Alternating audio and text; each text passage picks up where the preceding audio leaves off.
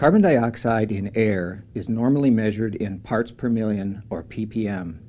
At 1,000 ppm of carbon dioxide, a volume of air containing 1 million air molecules would contain a mixture of 999,000 air molecules and 1,000 carbon dioxide, or CO2 molecules. The volume of air necessary to contain 1 million air molecules is affected by air pressure. As the pressure increases, the volume needed to contain 1 million air molecules decreases. Although the volume decreases, the concentration of CO2 is not affected. If you started with 1,000 ppm of CO2, then you finish with 1,000 ppm of CO2, despite the change in the air volume. Air volume is also affected by temperature. As the temperature decreases, the volume of air needed to contain 1 million molecules also decreases. Again, the concentration of CO2 is not affected by the change in volume. CO2 concentration in the air is important because many buildings use this concentration for what is called demand-controlled ventilation. In this type of ventilation, the amount of fresh air brought into a room is controlled by the concentration of CO2 in the room. Because people exhale CO2 when they breathe, the concentration of CO2 in a room will increase or decrease in direct proportion to the number of people in the room.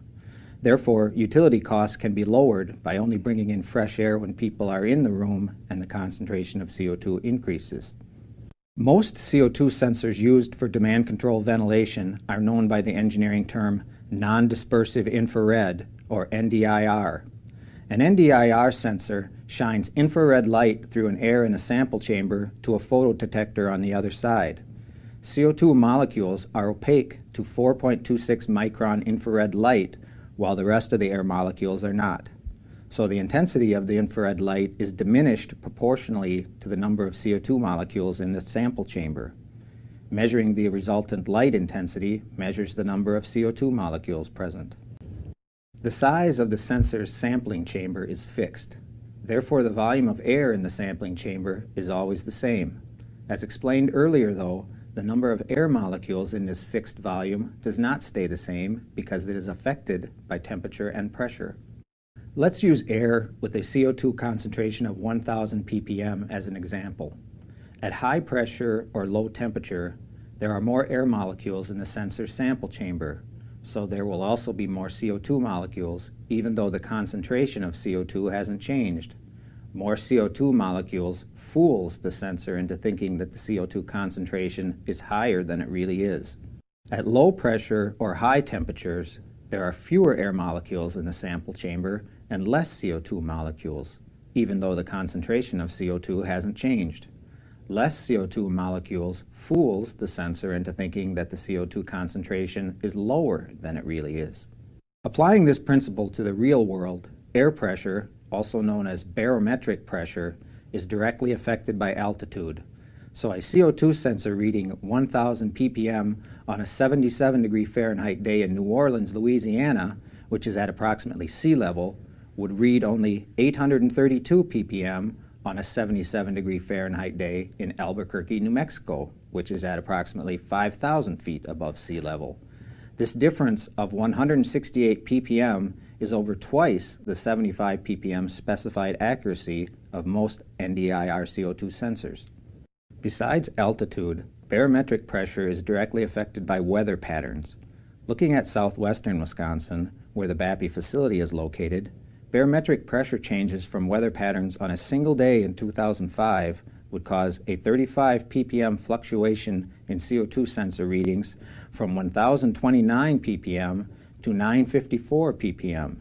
This is almost 50% of the specified accuracy of most CO2 sensors. Applying real-world temperatures to this principle, a CO2 sensor reading 1,000 ppm on a 77 degree Fahrenheit day would read 1,092 ppm at 32 degrees Fahrenheit, and it would read 976 ppm at 90 degrees Fahrenheit. That's a 116 ppm swing, well over the 75 ppm specified accuracy of most NDIR CO2 sensors. And these three factors, altitude, weather, and temperature, can work in combination, further increasing or decreasing the error in the CO2 sensor reading from the actual CO2 concentration. What do these errors in CO2 sensor readings mean to people in a building? As stated earlier, many buildings use CO2 sensors to control the amount of fresh air that is brought into a space. Errors in the sensor reading can lead to less than adequate fresh air coming into the space, with the resultant drop in the comfort level and production level of the occupants. Sensor errors can also result in too much fresh air being brought into a space, wasting energy and money. Therefore, accurate CO2 measurement is very important, and the only way to get an accurate measurement with an NDIR sensor is through temperature and barometric pressure compensation. That's why all BAPI CO2 sensors have a built-in barometric pressure sensor and temperature sensor, and each CO2 measurement is automatically compensated based on the current pressure and temperature. This makes the BAPI sensor one of the most accurate CO2 sensors in the HVAC industry, and one that you can rely on for demand-controlled ventilation. For more information about our CO2 sensor, check out the white papers and videos on our website at bapihvac.com, or give us a call at 1-608-735-4800 to find out how BAPI can enhance your next DDC installation.